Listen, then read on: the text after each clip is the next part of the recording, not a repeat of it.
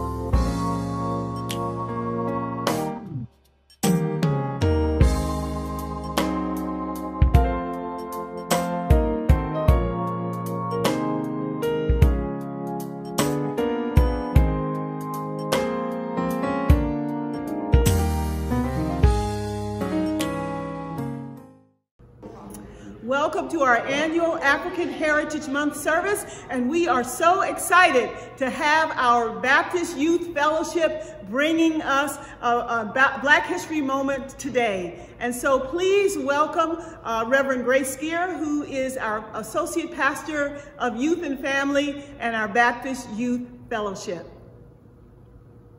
All right, good morning, everyone. As your Associate Pastor of Youth and Family, it's my pleasure to work with our youth. And this morning they are going to give you their representation of what it is to be an African youth and of African Canadian descent, and what it means to them and how it gives them strength. So I hope you appreciate their presentation as they come forward this morning. Thank you.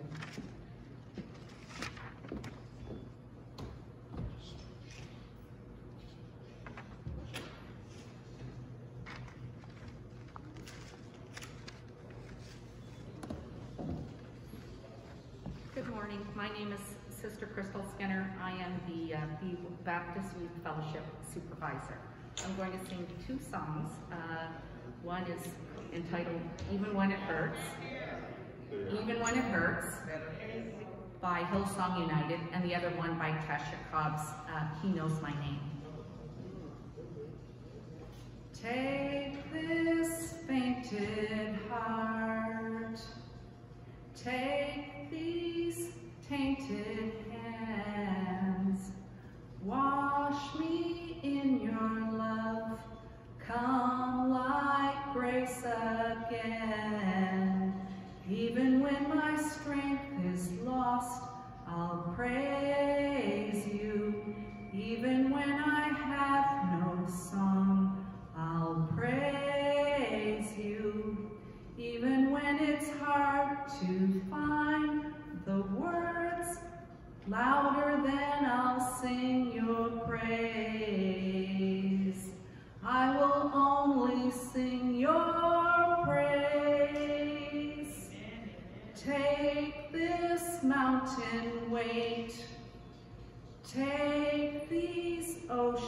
and tears. Hold me through the trial. Come like hope again.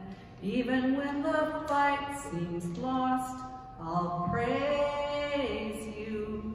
Even when it hurts like hell, I'll praise you.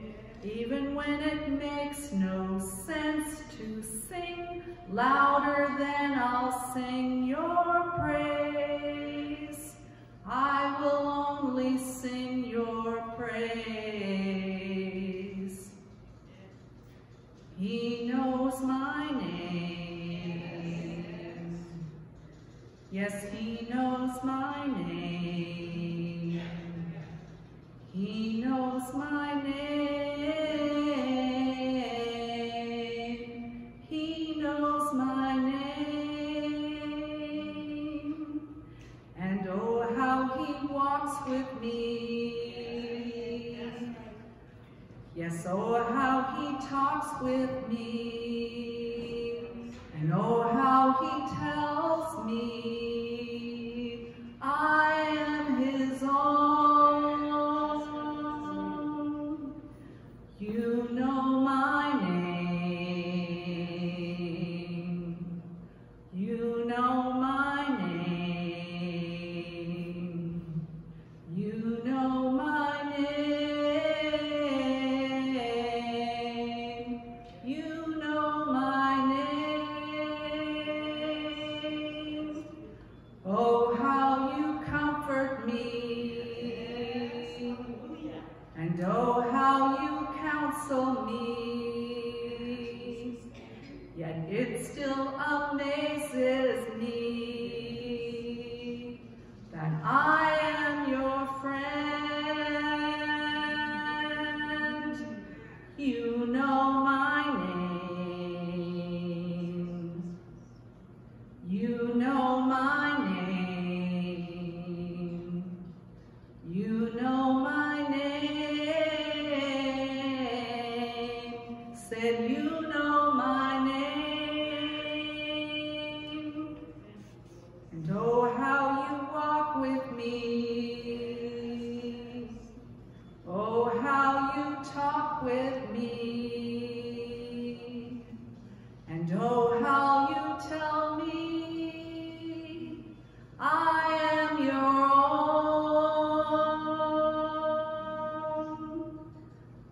No fire can burn me, no battle can turn me, no mountain can stop me, 'cause you hold my hand. I'm walking in your victory, 'cause your power is within me. No giant can defeat me, 'cause you hold my hand. You hold my hand.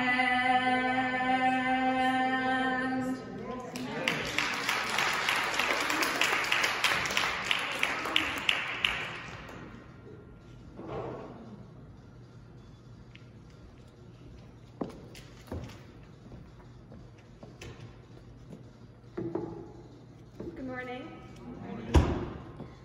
Unfortunately, one of our members couldn't be here today, so I'll be saying a poem that she has chosen, Still I Rise by Maya Angelou. You may write me down in history with your bitter, twisted lies. You may trod me in the very dirt, but still like dust I'll rise. Does my sassiness upset you? Why are you beset with gloom?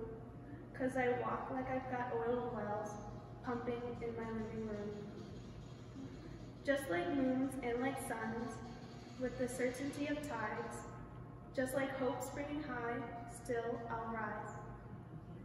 Do you want to see me broken, bowed head and lowered eyes, shoulders falling down like teardrops, weakness by my soulful cries?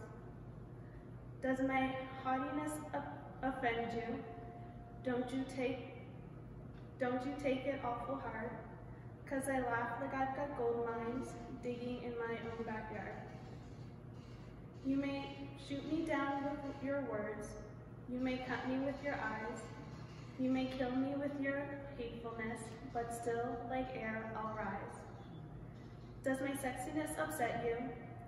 Does it come as a surprise that I dance like I've got diamonds at the meeting of my thighs? Out of the hurt of history's shame, I rise. Up from the past that rooted in pain, I rise.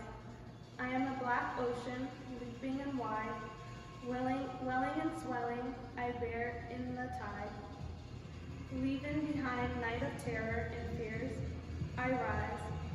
Into the daybreak that wondrous clear, I rise. Bringing the gift that my ancestors gave, I am the dream, I am the hope of the slave. I rise, I rise, I rise.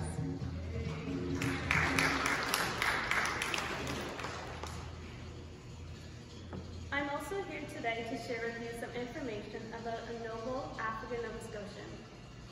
The month of February is often used as a time to remember and celebrate our culture, legacy, and many achievements of those who came before us. I'm honored to be here today and share with you some information about Arnold Johnson and his many contributions to the Black community. Arnold Johnson was my great-grandmother's brother. Recently, I've learned many things that he has done for the Black community, and his constant desire to do more and make things better. Mr. Johnson was born May 21st, 1925 in North Preston, as we all know, Canada's largest Black community. As an African Nova Scotian, Arnold Johnson faced many challenging moments during his life. During these times of struggle, where he faced adversity, he managed to persevere and stay strong to continue to accomplish many things for the betterment of his community. He was an African Nova Scotian Second World War veteran who served in Holland as a radio operator and driver for the Canadian Army Field Headquarters fighting for our country.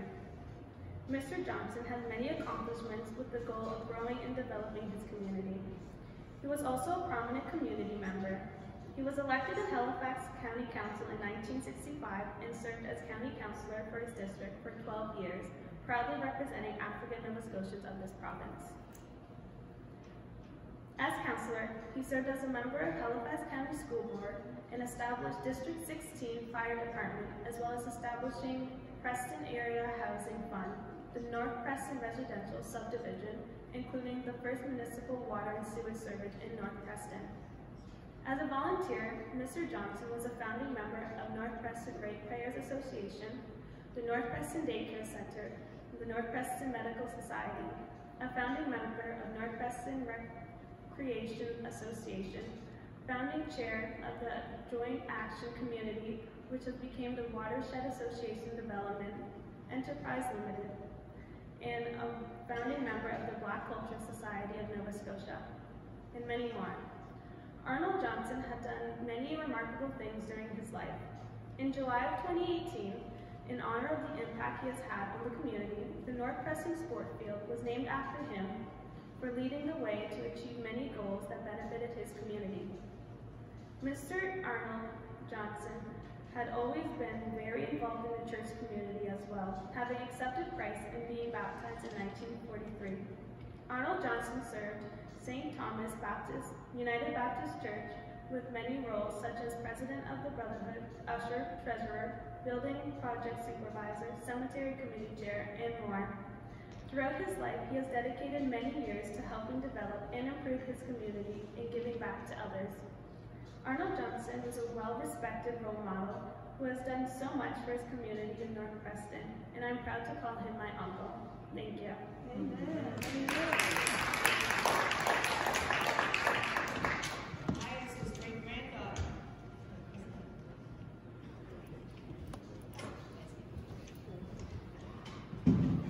Good morning. Unfortunately, another member, Tiana, wasn't able to be with us today, so I will be reading for her. As people of African descent, we were created in God's image, as said in Genesis 1:27. Also, Jesus said, love your neighbor as yourself. In Galatians 3:28, there is neither Jew or Gentile, neither slave nor free, nor is there male and female, for you are all one in Jesus Christ. This is the word of the Lord. Thanks be to God. I will be also reading something I wrote myself that speaks about why I'm proud to be Black youth. The answer to why I'm proud to be Black is simple. Black people are incredible. I come from kings, pharaohs, and queens who ran dynasties and kingdoms. My people were leaders who led entire countries with grace and integrity, which means my bloodline is royal. I'm from the continent home to pyramids and elephants. I get to be a part of a community that shares not only their struggles and setbacks, but its victories and its joys. The Black community is more than just people with brown skin. The Black community is a tribe that stretches around the world, and we are all connected by our rich history that we can trace back hundreds of years. I am proud because my ancestors were resilient and resourceful. From them, I learned strength and perseverance, faith and hope. I have grown from my experiences and my challenges as a Black youth. And I am proud because as I reflect on the history that I share with my ancestors, I am able to face tomorrow with faith in God and face the future with hope in my heart, which gives me confidence for my future generation. Thank you.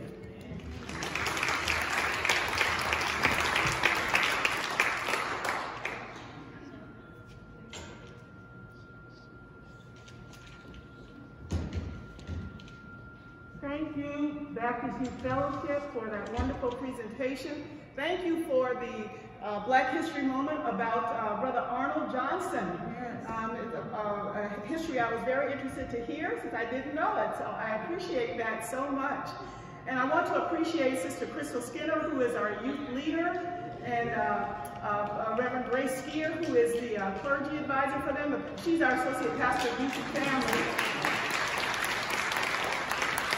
And unfortunately, President Shaidi Oliver couldn't be here today, but we want to recognize her as well, and all of the youth who participate in the fellowship. God bless you. Thank you for sharing with us today. And now I'm going to invite you to bring an offering to the Lord, remembering that giving is a part of our worship. We give the Lord our very best gift, not knowing the next time we will be able to bring anything to God. And so we just pray that you will give generously as the Lord has blessed you. Amen. Need the trays?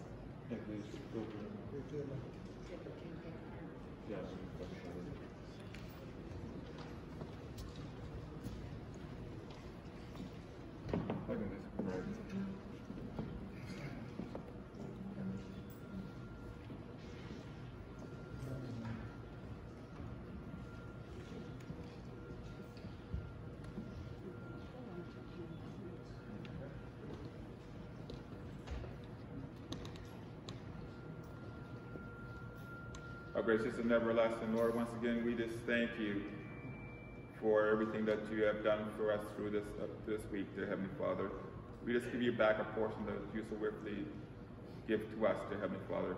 Just bless the hands that are able to give and those who are unable to give at this time. May we use this for the upbuilding of your kingdom here on earth. All these things we ask through your Son, Jesus Christ. Amen. Amen.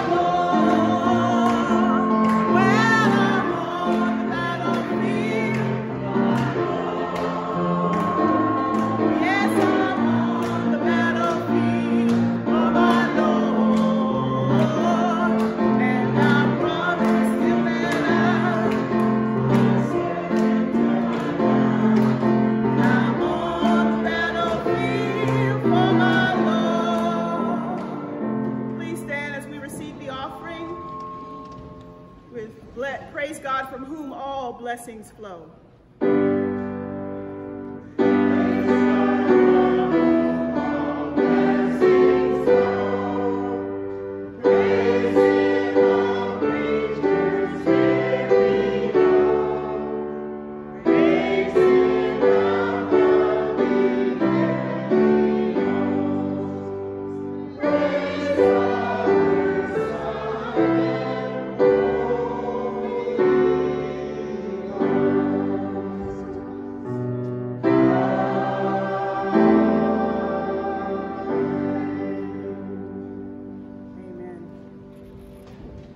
Prepare your hearts now to go to the throne of grace. We're going to have Deacon Gary Bernard come and lead us in prayer this morning.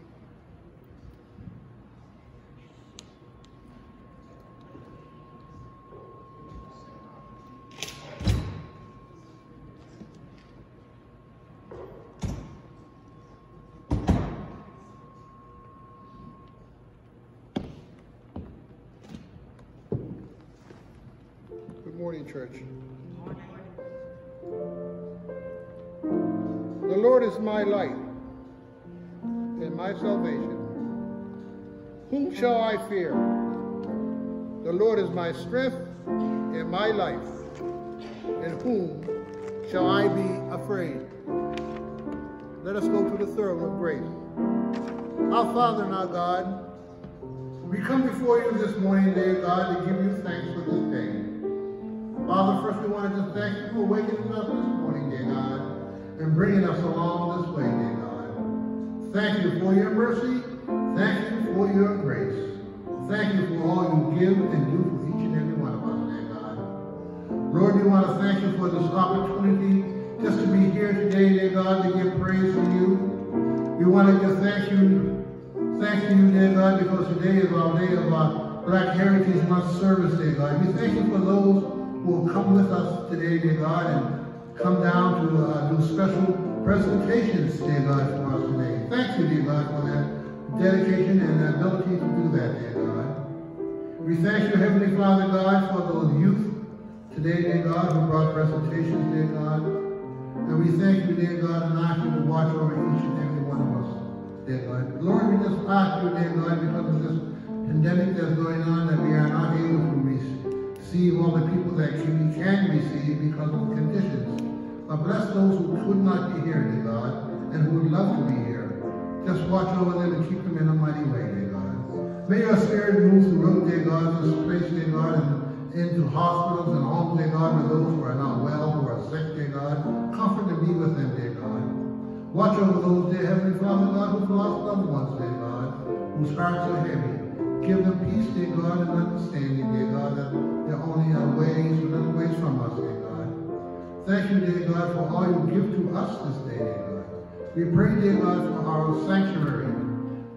Not completed yet, but soon will be. Because, God, you don't bring us halfway and leave us. You take us all the way. If we're there in little ways, you're going to help us finish it off. I know it, dear Heavenly Father. Thank you. We just give you thanks for those who are working on it, dear God. And we just ask, dear God, that you continue to bless them, that we will soon be there, back in our home place, where we can give praise and honor and glory to you once again. We give it anyway, but we want to do it there because that's our place of praise, dear God. Thank you, Father God, for everyone that's here today. Lord, watch over and be with us, guide and give us strength. Lord, be with those who lead us, dear God. Be with our pastor today, dear God, and bless and keep her, dear God. And be with those whoever's going to break bread and bring the message, dear God, to us today. I just ask you to be with them and bless them, dear God. Be with our deacon board and our ministers, dear God, who are in this church, dear God, who help lead the fellowship and keep the doors open in this place, dear God. We thank you, dear God, for in this church, dear God, the people who run this church, who allow us, dear God, to come here and do our services here, dear God. Thank you for their dedication and their kindness and goodness of heart to allow us to do this, dear God. We thank you for that, Heavenly Father God. Now, Father God, we just ask you to be with each and every one of us this day, dear God, as we continue on throughout this day. Bless, keep, and be with us. We ask all this in the one and only blessed name of your Son, Jesus Christ, we pray, Father. Amen.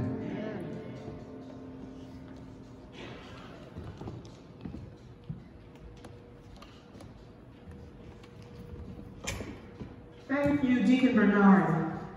And now we are so pleased to welcome this morning Drs. Linda Carvery and Henry Bishop, who are going to come and bring us our Black history in song and narrative. We know them as wonderful members of the community. Of course, Dr. Linda is a member here at New Horizons Baptist Church, and so we are always blessed with her musical talents and such, and so we bless God for her this morning. And Dr. Henry, we know as the former curator of the Black Cultural Center, but a teacher of history and African drumming. And we bless him for his work in community. And we just pray that your hearts and minds will be blessed this morning. Doctors, come on up. Amen.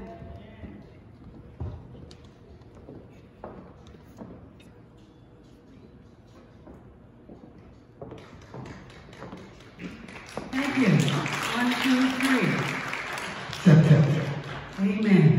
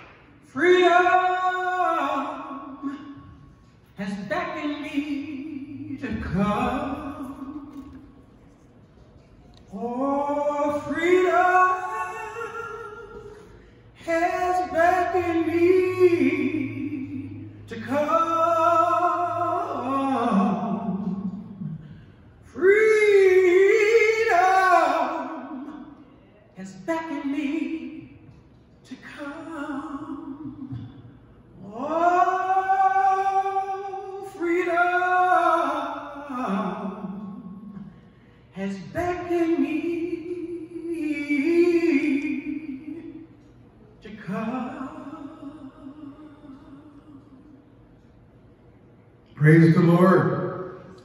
Praise the Lord. I was born by the Bedford Basin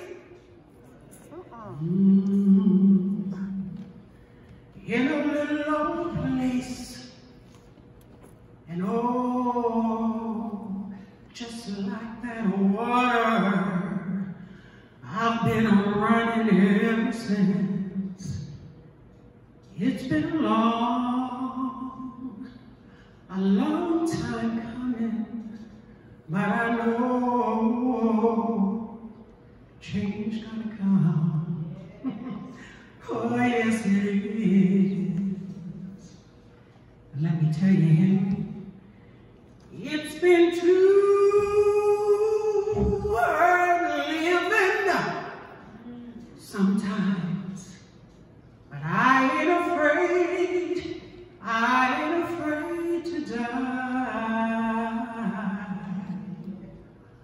'cause I know what's up there beyond the sky. It's been a mighty long time coming, but I know change gonna come. Oh, yes it is. Black history matters. Listen, learn, share, and act. It's indeed a pleasure for Dr. Linda and I to be here today. This is our Making History Day. We're making history with New Horizons Baptist Church. So let's give God a hand for bringing us all together in any kind of way. We're so proud of our presentation, and we hope that you will enjoy it. Because we come from greatness. Our ancestors were kings and queens and other great things. Don't let anybody tell you we were just slaves. Amen. We were enslaved, but we're here to tell the story from whence we've come. Before I start my formal presentation, I have to tell you a little comical story. Am I part of this? You may be. My mother was a devout Christian, and she was very active in many churches. She said to me when I was a child, there's one God, and there's many kinds of religions. So praise God wherever you are, even in your car, she said. So one day, she was on her way to church. Now, my older brother was taking her to church, but he was late getting up that night. And my mother always looked to be on church on time, Reverend Britton. And so, as we were going to church, my brother speeded up a little bit too much. And in the area where I live, there's a corner where the police usually just park their cars and wait for those who are breaking the law. Well, guess what happened? My brother was stopped by the police. My mother was quite frantic by that time because she said, look, this is important. I have to do something today. The police officer looked at her and said, well, what's so important, ma'am? She said to him, well, I'm a bishop and I'm late for church. And the police officer escorted her to church. True story. So freedom has beckoned us to come. And we want to make a change. We feel that the change is in our heart. Before it reaches our head, we have to go through the heart. And as time goes on, we want to make people believe that all these things that come to pass in our lives are for a reason, not for a season. It has a purpose behind it. This pandemic has a purpose behind it. Yes. It brings people together of all different backgrounds. And some may not even like being together. But the fact that they have a common issue has broken down barriers. God works in mysterious ways, folks. So let's talk about the story, the saga, the journey, the sojourn of our history. African Nova Scotians have been here for nearly 350 years in this province. The first evidence of an African presence in the Maritimes was that of a free man named Matthew de Costa. It is noted that he arrived in what is now Nova Scotia around 1605. Still debatable, but before this place was called Nova Scotia, it was called Mi'kma'ki, the home of the people of the Don, the Mi'kmaq and the Maliseet people. Later, called Acadie. Some people know it as Acadia.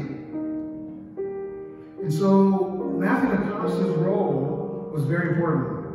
He was a translator for the French and the Mi'kmaq people. So obviously, if you think about that for a minute, he had to have some prior knowledge. He had to have some way of learning the language before he set foot on the soil of this area. We believe that he had been traveling around North America for a while and had a connection with those people of the First Nations. He was employed as a trade language translator with the French explorers Pierre de Gaulle-Soudelon and Samuel de Champlain. He was very important, ladies and gentlemen, boys and girls. He was very important because he was a key player between the people. He had to be, to tell the story of the connections of the fur trade industry that has developed in the New World, and to be an economic boost for Europe and all across the area. It was believed that DeCosta traveled widely, and although he didn't stay long in Nova Scotia, he definitely made an impact big enough to have written accounts of his visit here. Even though Matthew DeCosta was free, emphasize that word free, many others were not. And yes, African slavery was alive and well. Generally, the maritime provinces didn't have the depth of slavery. But being a British-owned territory, it was governed by the same laws and customs and traditions as England or the British Empire itself. It had a slave code, chattel slavery.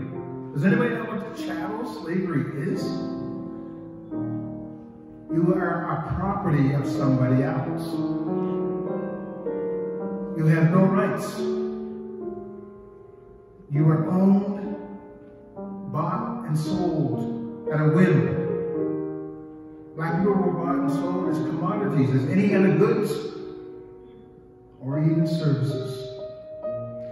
Slavery legally existed in Nova Scotia from 1600 to 1834. Once after that, there was a period of time where the slave holdings still existed. Even though the British Empire had officially abolished slavery, slavery was still there. Undercover, hidden in plain sight.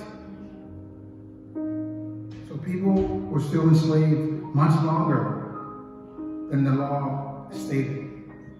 It established a black subculture, Linda, a second or even a third class citizenship in Canada. In one case, this is the true fact, a bill of sale was shown. It listed potatoes and goods and various sugar, and salt and nails and various tools, but it also listed a young African person for less money than a bucket of nails. What has come of that? Nobody knows the trouble I see. Nobody knows my story. Nobody knows the trouble I see. Glory, hallelujah. I'm sometimes up, I'm sometimes down. Oh my Lord. Sometimes I find I'm right on the ground. Oh my Lord. Nobody knows the trouble I see. No, nobody knows but Jesus. Nobody knows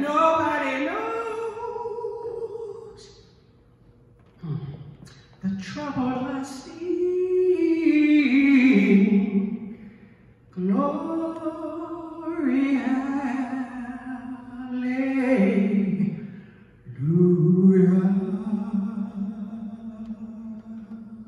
Amen to that. Nobody knows the trouble that we've seen. However, many major events did occur over time which changed the society in which black people existed. For instance, let's look at a few various migration patterns.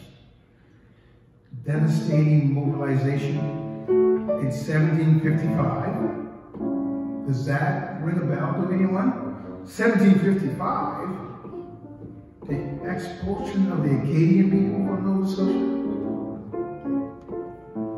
40,000 people displaced and traveled to various parts of the United States, back to France, and various parts of other areas in North America.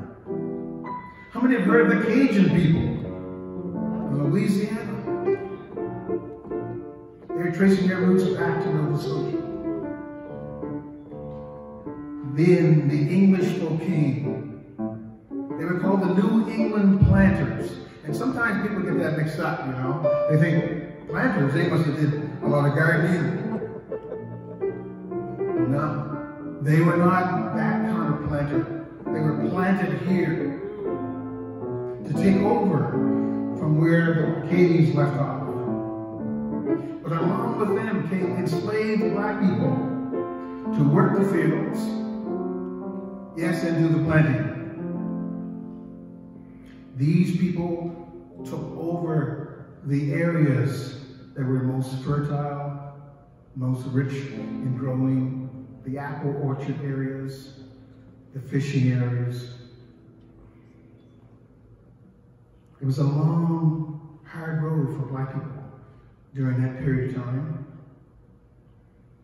And then as time went on, various other things took place. And these major things happened because of war. How many have heard of the War of the American Independence? The American Revolution, 1755 to 1782. This period of time was revolutionary, but many black people rallied to serve the British Empire. They were given an opportunity for freedom. They were promised land. I said promised. Doesn't mean that it was kept. And so that land was never really given to our people. That 100 acres and a mule. I don't know what happened to that mule. That mule got lost somewhere. And we only got a few acres of that land in rocky, barren territory where we were supposed to die and not thrive afterwards. This whole war started because of one thing. How many of you like tea? I like tea. But it was a Boston Tea Party that changed everything. Heavy taxes. In good old Massachusetts, where there was a revolutionary, and Crispus Attucks, who was part of the revolutionary, fought against the British soldiers and was killed. The first African American to die in the American Revolution. The Revolutionary War severely affected the changes of how black people were treated. Then a British governor stepped up and said, black people, if you want to be free, serve the British army. Come to this side of the line, and then we'll give you an example of freedom that you will never forget, that you never have known. This clearly stated that any black person who fled the American rebel plantation will be granted a free status. In exchange for military service, in exchange for hard working though. Some of these people who went to the other line were spies. They were called black pioneers. They said their own Ethiopian regiment. They had even lapels that said freedom for all on their coats. They risked their lives. They were sailors. A lot of our people don't realize that we were sailors, that we knew the waterways. This important part of our history was unique. However, we all know that the American Revolutionary War was lost by the British, and the evacuation of over 30,000 people, which 10% were African, Canadian, African American, had traveled to Nova Scotia and our areas around here, and they lived in these areas, the descendants of Cheryl here today. This loyalty to the King of King George III were issued permission to find new land, start new communities. They were listed in a book, you may have heard of it. It's called the Book of Negroes. You may have seen the movie by Dr. Lawrence Hill, based on that same subject. But most of the black loyalists that were sent to the Maritimes were in Nova Scotia and New Brunswick, Prince Edward Island. And at that time, most people don't know that New Brunswick and Nova Scotia were the same province. It wasn't until 1785 that New Brunswick became independent from Nova Scotia. They established their homes and communities across the area, isolated. And these black loyalists did have an opportunity to find an alternative. But you know what their foundation was? Do you know what their foundation was? The church. The church was their meeting house, their political house, their social house, their banquet house, their therapy house. The foundation of our black communities has always been the church. Don't let anybody fool you. It all started under the church and the Bible.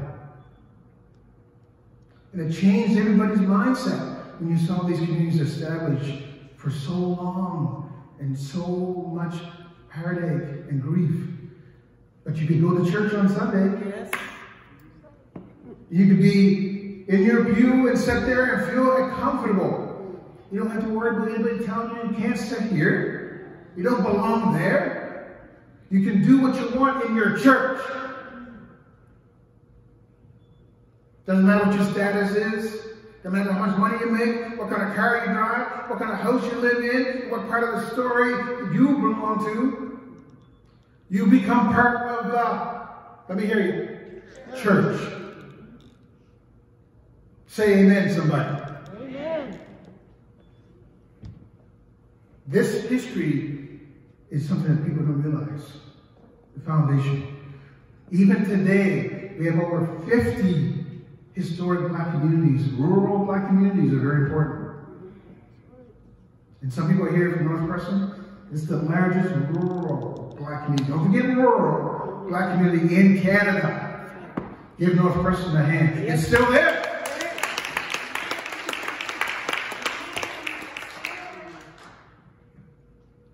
So what do I think, Linda? I think we should get on board. It's about time. It's about time. Get on board, oh, little children. Get on board, oh, little children. Get on board, oh, little children. Well, there's a room for many on board. Get on board, oh, little children. Get on board, oh, little children. Get on board, oh, little children. I said there's room for many more. We just have to get on board.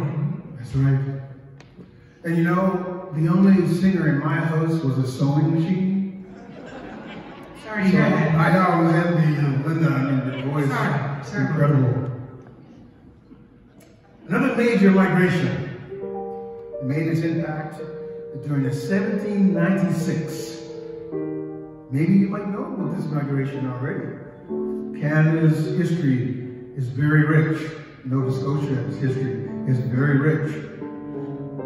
Over 600 Trelawney Maroons of Jamaica arrived on this soil. They were freedom fighters. Never conquered, never enslaved in Jamaica. The British, the Spanish couldn't take them over. They started a guerrilla warfare technique that is still being used today.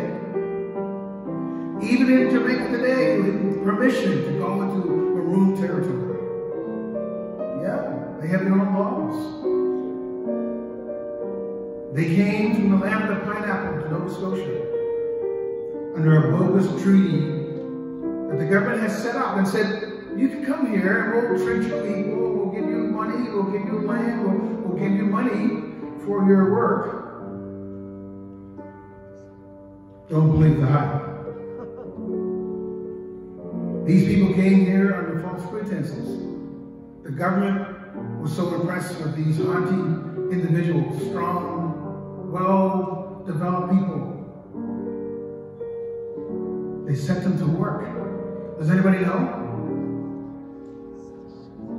Fort George is not far from here. We call it Citadel Hill in Halifax.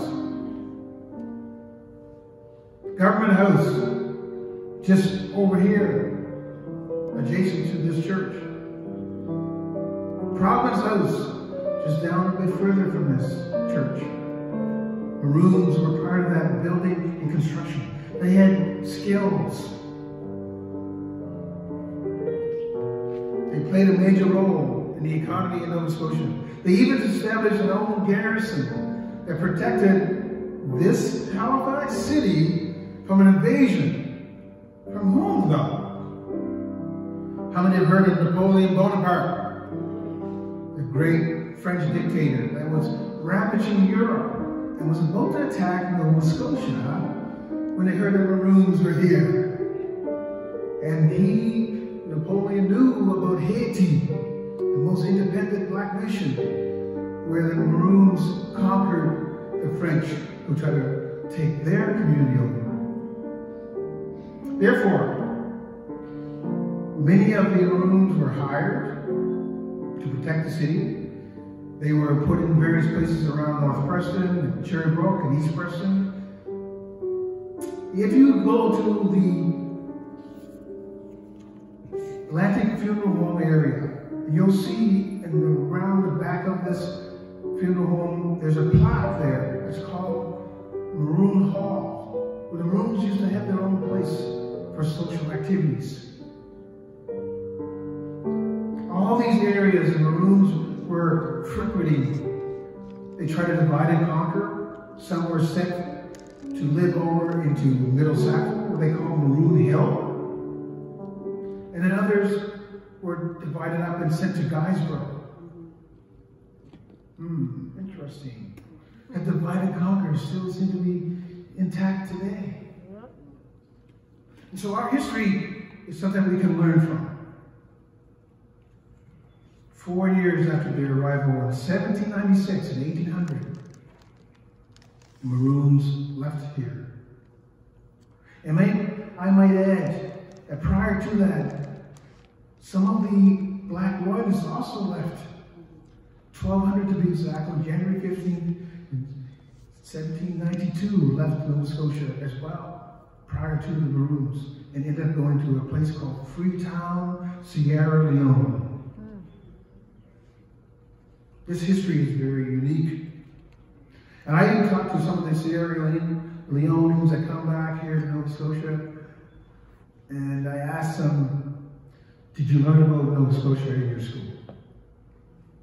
You know what they said? Of course, brother. I learned about you people.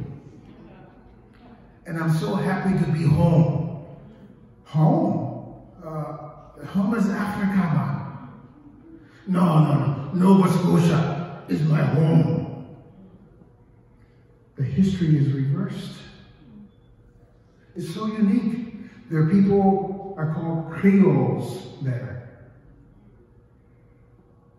Our ancestors prayed under a big cottonwood tree that's still there today in the center of town in Freetown.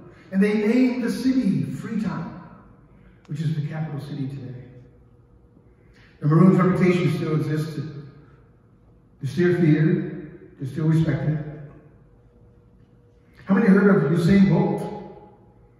Fastest man on the planet. He's a Maroon. From the same place as the Trelawneys that came here.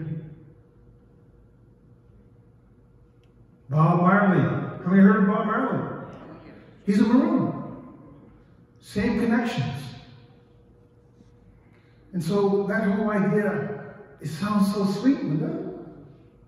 It's a sweet spirit. There's a sweet, sweet spirit in this place. There's a sweet, sweet spirit in this place. And I know that it's the spirit of the Lord. There are sweet expressions on each face. There are sweet expressions on each face. And I know they feel the presence of the Lord. Sweet Holy Spirit, sweet heavenly dove, oh, why don't you stay right here with us, filling us with your love. And for these blessings, we lift our hearts with praise. Without a doubt, we'll know, yes, that we have been revived when we shall leave this place. Amen. Sometimes I feel like a motherless child. Do you feel it sometimes? Sometimes I feel like a motherless child. Yes. Sometimes I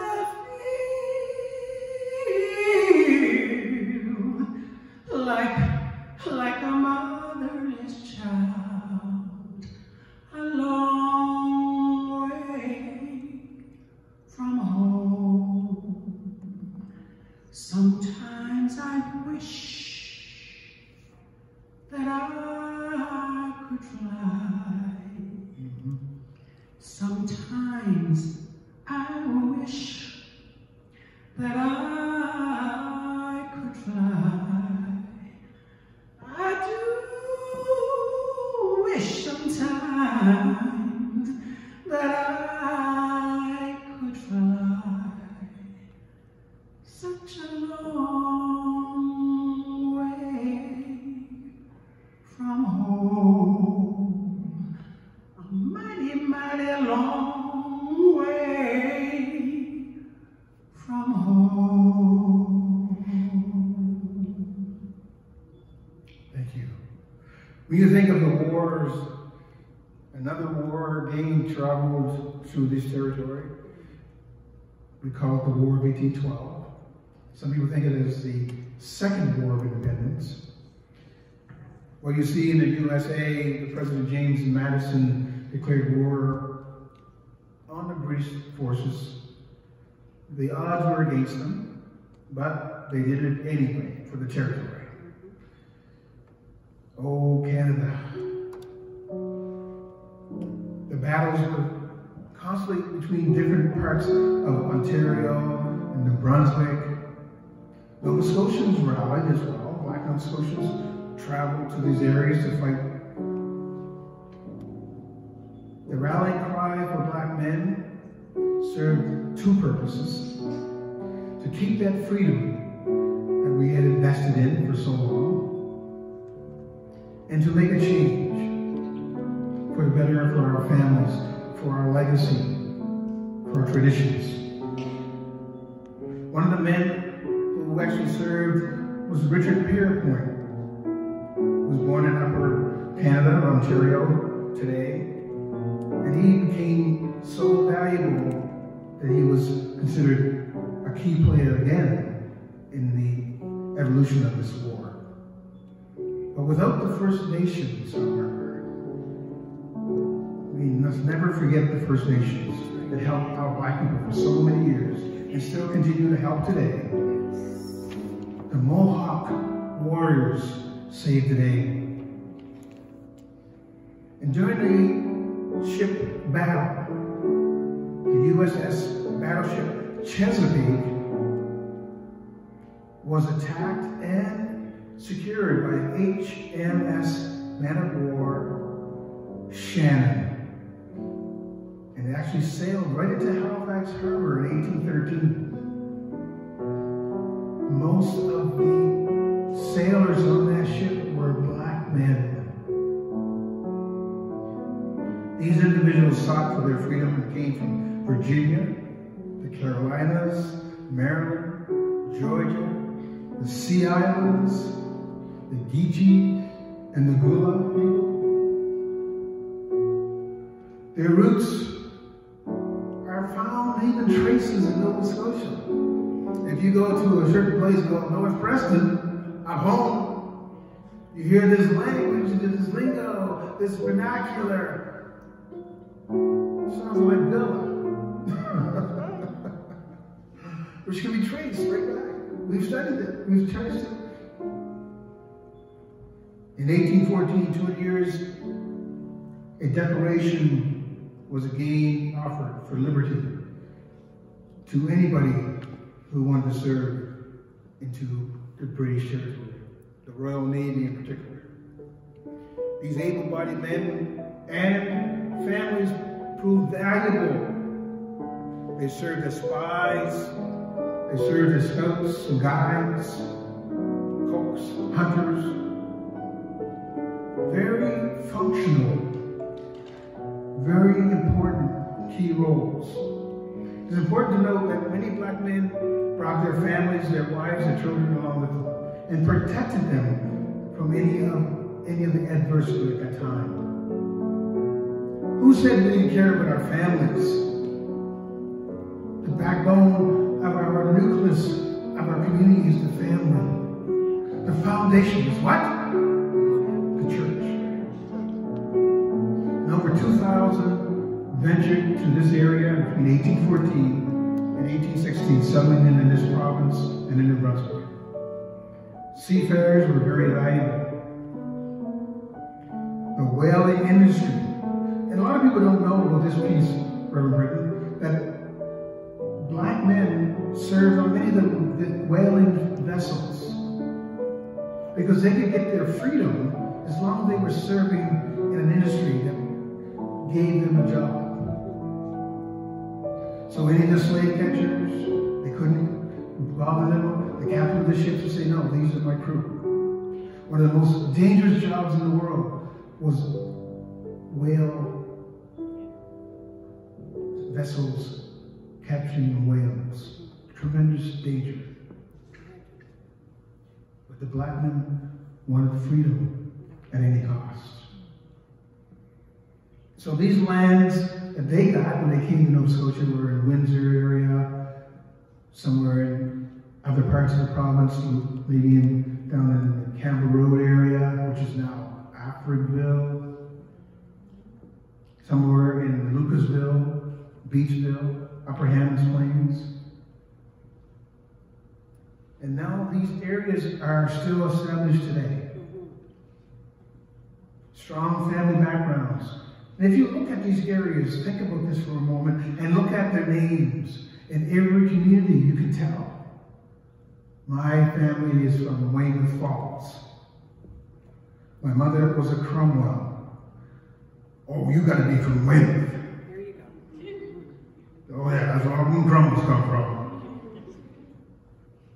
And so the connections, if you have a name, you can tell where you're tracing your roots from it. That's a beautiful thing. And so I have this interesting little sidebar here. Sidebar? It's a sidebar. You can't eat it though. But it's a very nice little indication of how ingenious our people are. This is a copy of an actual letter that was sent from an archives in California to us. And this is a gentleman that wrote back to his master in 1820. He had escaped, we believe, on the Underground Railroad that came to Nova Scotia first. Yes. And he wrote back to his master, but here's the kicker. He could read and write. That was illegal. He could read and write, but he had the audacity to write back to his master. Can you believe that? And he writes like this. I'll give it not vernacular. I'll give you his version, kind of not verbatim, but kind of like just how you would think about it. Dear Mr. So-and-so, I'm in a place called Nova Scotia. I don't wish you were here. I'm doing very well. I have a job. I'm an ironsmith or blacksmith. And I have a shop in a place called Preston. And I have found the people very nice here. Don't come looking for me, because I doubt if you will find me, because up here we all look alike. And so he sends this letter back. But guess what, Reverend? His master, former master, was upset, and he says, I'll get this escaped slave, this future slave. I'll put up a bounty for $10,000 for his head to bring him back. But he was smarter than the average bear. His name was originally Bartlett Shanklin. But his trade was an ironsmith or blacksmith. I wonder what he could have done to change things. We think he changed his name to Smith. Have you heard that name before? Yeah. If you look around, you see a lot of Smiths in communities around here. That's right. But look at your trade. Look what they're doing. Look at their occupations. And I think that's what Mr. Barker did. Slave catchers, bounty hunters came to Nova Scotia, and they asked about this guy who had escaped. And guess what they were told? Oh, we all Smiths up here. You decide which one you want to take, but you better take us all. This history is so unique. It's so wonderful to hear about it because these people were powerful in their own way. It's impressive because they were on their way to Canada. Better known as Canada. Yes. Right or wrong, and I'm talking to you. Right or wrong? Right. I'm waiting for the song. I'm on my way to Canaan. Come on, folks. I'm on my way to Canaan.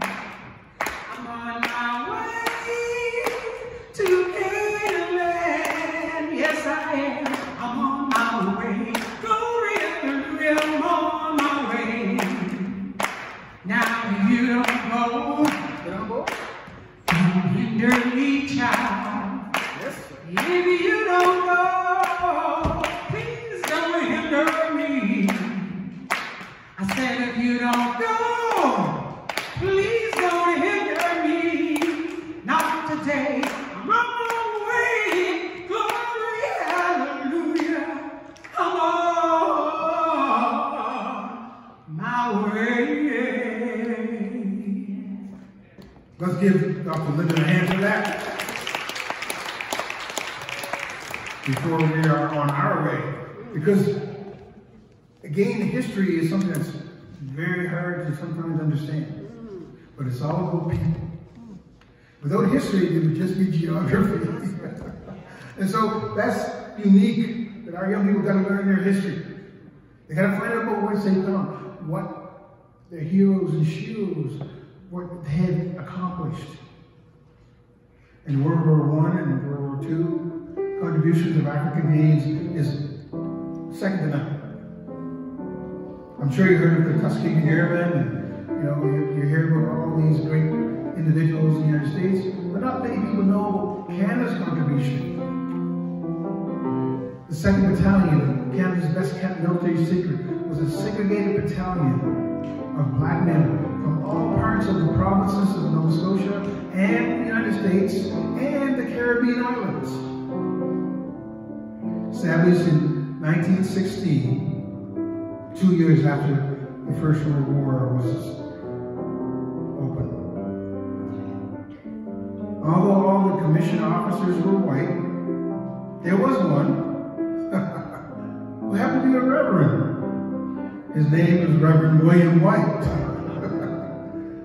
And so that's the father, the famous Portia White, Elon White, Lauren White. You may have heard of these people. And what's unique about that, Reverend White was a close friend of a man named Dr. Dan Murray. That may not ring a bell to you, but if I said Anne Murray, the songbird of Spring Hill, you may have said, oh yeah. Well, that's Dr. Dan Murray was Anne Murray's grandfather. And Reverend White and Dr. Murray became buddies in the First World War.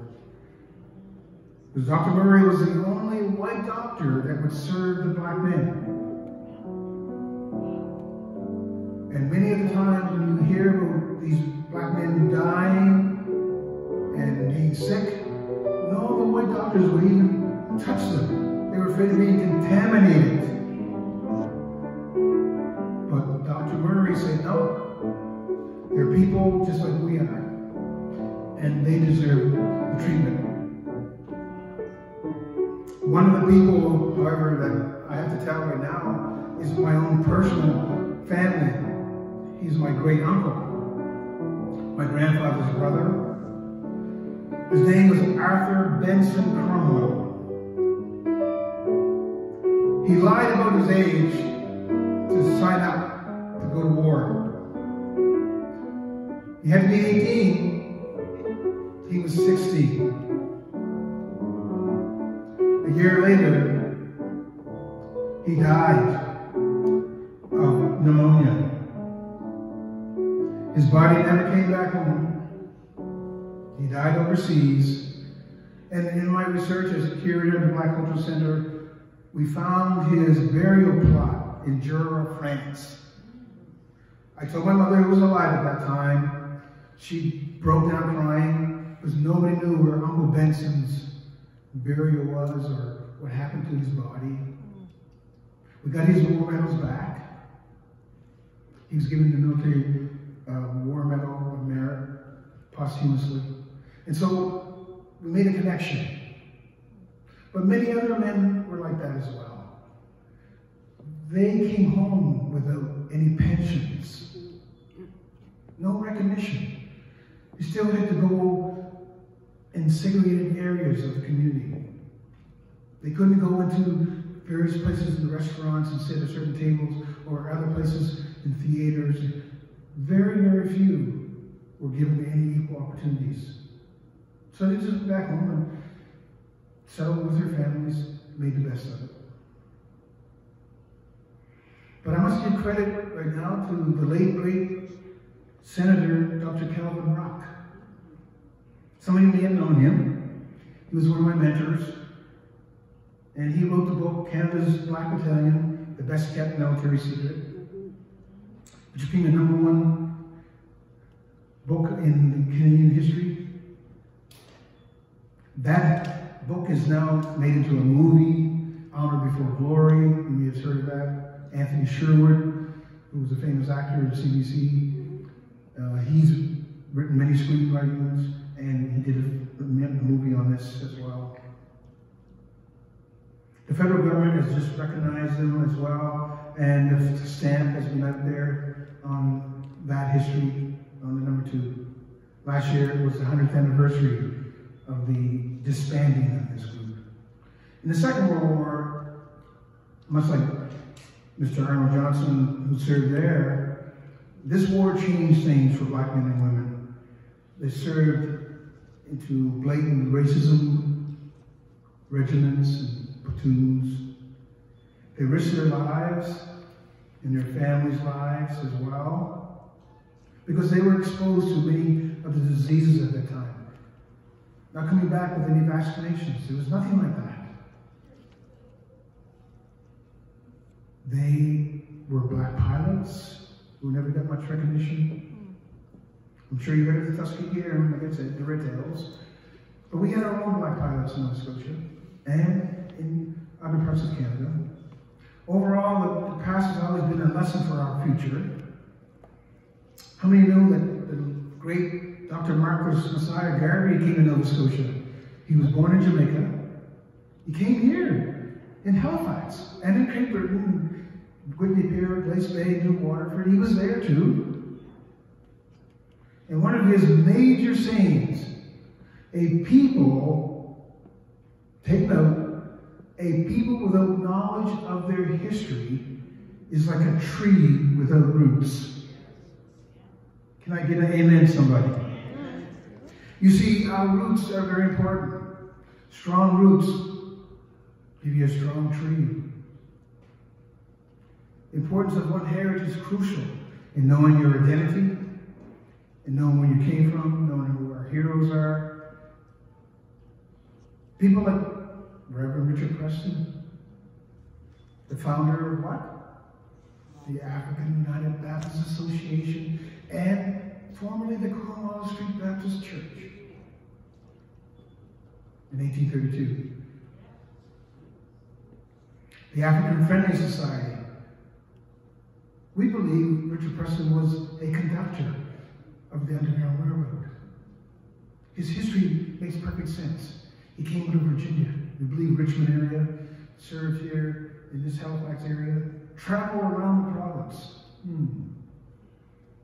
I think he did more than just preach. I think he was setting up different stations, safe houses. He was brilliant. And so we have that history that's very powerful to know about. How about Able Seaman William Hall? VC. What does VC stand for? Victoria Cross. Amen. Victoria Cross is one of those difficult awards anybody could ever get. He was the 3rd Victoria Cross winner in Canada, first Nova Scotian, and the first black man in history to receive that. There's now an actual ship being built. Give it a hand, a ship being built, and his name, right here in Halifax Shipyard. HMS William Hall. How many have heard of Miss Edith Drummond Clayton? Yes, indeed. And I'm going to just touch on a few people. There's a lot more. Famous basket weaver, traveled to Vancouver, British Columbia, to represent Canada as an arts and crafts icon. Her basket making can be traced back to Angola. Angola in Central Africa. Dr. Ruth Johnson. How many have heard of her? Yes. Icon and activist of Africa. The late great Dr. Burnley Rocky Jones. Say amen, somebody. I had the pleasure of working with Rocky. One of my mentors again. Brilliant person. Activist. Lawyer. Dr. Doreen Lewis. Worked with her at NSCC. First mayor woman in North America. of African descent. Incredible. See, all this history, all these things that we learn, and I just want to touch base on this one because, you know, what have I got here? Let me see if I can find it. Ah, I did bring it. Wow, wow, wow. Anybody know who this is? Viola Desmond? Well, what's this $10 bill here? What's going on here, Henry? Well, why is this $10 bill not horizontal? And why is it vertical? I don't know why. Well, I'll tell you why.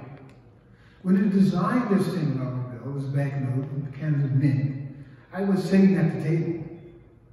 And they talked about all these people that made great things. And I asked them, did they know about Dr. Rosa Parks? Yeah, we know about Rosa Parks.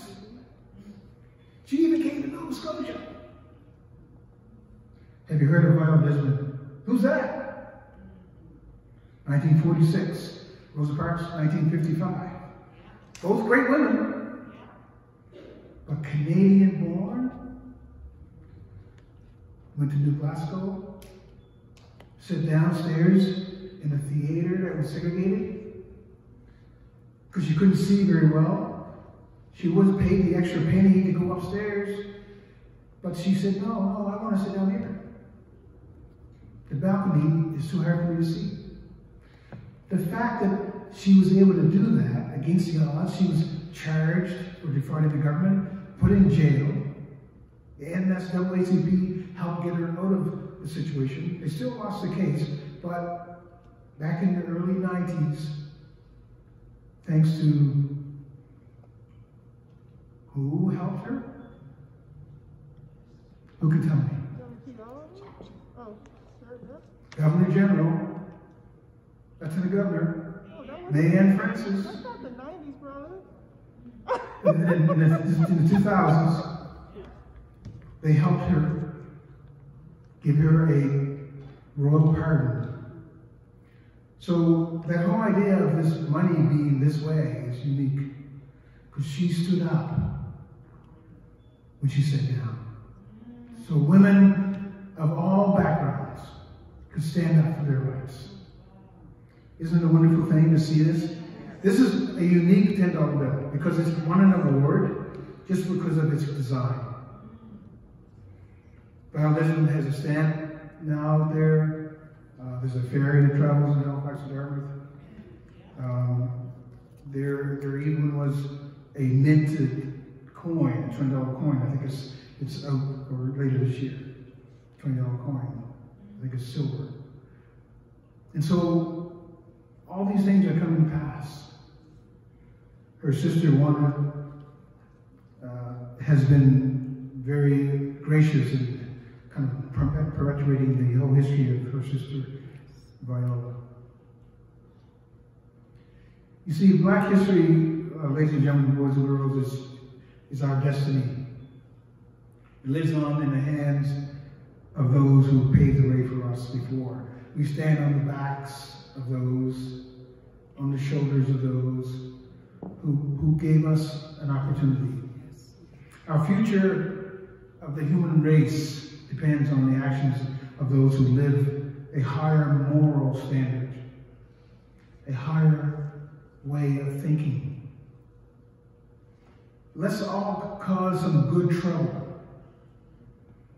A man named John Lewis, Congressman, United States, before his passing, kept saying, oh, good trouble. They made some good trouble. My mother always said, Henry, stay out of trouble. I don't know if we're in good trouble. Well, to be active in things that aren't just. Not just us. Justice. To change things that you see. Don't let it go. Don't turn away. Don't get a blind eye to them. Speak out. Speak out. These are things that make a difference. You may lose a few friends along the way, but they really weren't that good friends in the first place. but you need to stand up for things. You need to make a difference in the community. In Nova Scotia, Black Lives Matter, Black Heritage Matters, Black Identity Matters. You matter. You're valuable. It doesn't matter what age you are, it doesn't matter how young you are, it doesn't matter how old you are. You can make a change. You can take a stand, and you can make a difference. We think that today is history making. This is the first time Dr. Linda and I were part of the New Horizons history, and we want to come back. We want to make you realize that we can do more for you as well in spreading the word of history. We hope that you enjoyed this presentation. We hope that you'll take it to heart. We want to thank Reverend Rhonda Britton, Dr. Britton, for inviting us and the officiating and their administration of your church, for allowing us to come here today. We feel very honored and very privileged to have this opportunity. Because to us, this is our church as well. Even though I'm not a member, I like to say adjunct. But it's because of Christianity that we stand tall and we make a difference in everybody's life. If you don't stand up for something, you'll lay down for anything. So, in conclusion, just a hot second here, Dr. Hammond. Do you mind if I say a few words? Absolutely. You've been speaking all morning. I don't talk much. There's just a few things I would like to say. Is that okay with you, brother? That's perfectly all right. Amanda Gorman read a very beautiful poem during the inauguration of Joe Biden and Kamala Harris. Yeah. And the last 3 lines really stood up for me because she said, there is always light. If only we're brave enough to see it. If only we're brave enough to be it. Salami Bay, you know her, Henry? Yes. Singer, songwriter, actor. She once said, at no time, dim your light for no one. When you're doing what you think you're supposed to be doing, don't dim your light for no one. And the other point I want to make is, really, Henry, we're supposed to be the light for each other. We're supposed to be the light for each other. There's enough darkness out there. That's what we're supposed to be doing, is being a light, so that we all can shine. That's what God wants us to do, Henry. I know that much. Amen to that. And that's why I want to ask your assistance with this song. And I know just about everybody knows this one. And if you don't know it, pretend you know it. That goes for you too. I will. I want to mention our assistant in the piano series, Mr. Kevin Parks. He's a minister of music from St. Andrew's United Church, not too far from here up the road. So just give him a hand for coming out and supporting us. He's my brother from another mother. Watching him. This little light of mine, let me tell you, I'm gonna let it shine. Oh, this little light of mine, I'm gonna let it shine. This little light of mine, I'm gonna let it shine. Let it shine right on time. Come on, stand up for God, stand up. Even in this place, yeah.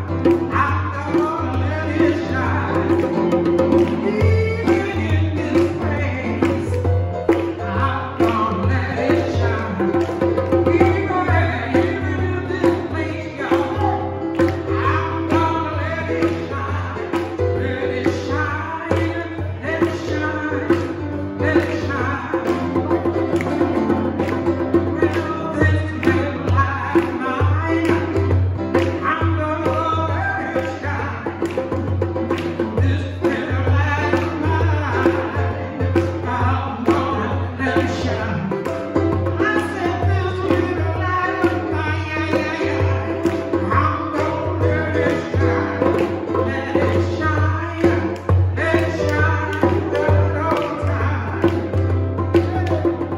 Let it shine, let it shine, let it shine. Oh, let it shine, let it shine.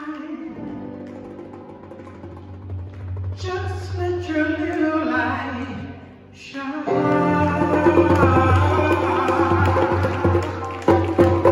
All the time. Thank you so much.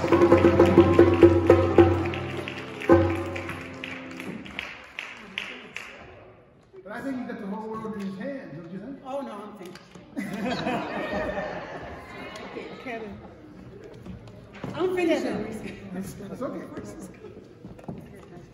Thank you so much, Kevin. You're very welcome. Thank you so much. Thank you, Dr. Henry, Dr. Linda. Thank you for blessing us today.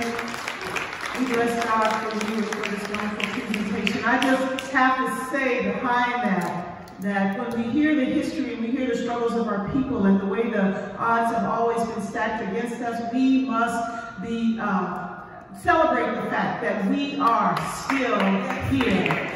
We are still here despite broken promises. We are still here despite government lies and deceit. We are still here despite hardships and heartaches. We are still here despite trials and troubles. We are still here despite disappointment and despair. Despite the persistence of the pandemic of racism, we are still here.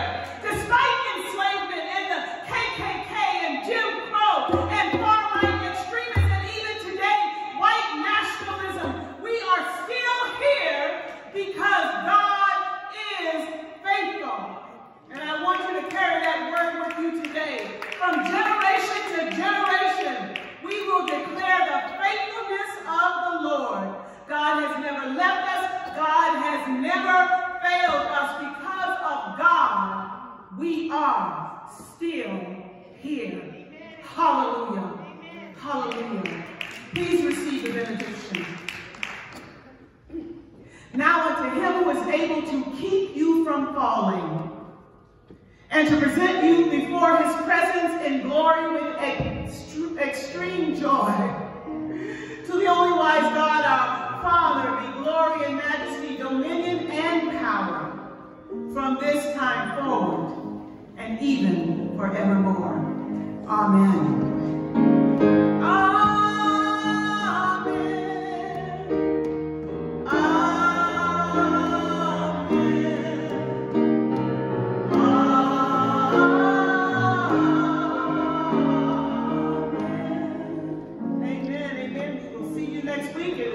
Communion Sunday next week. Amen. God bless you. God bless you so much.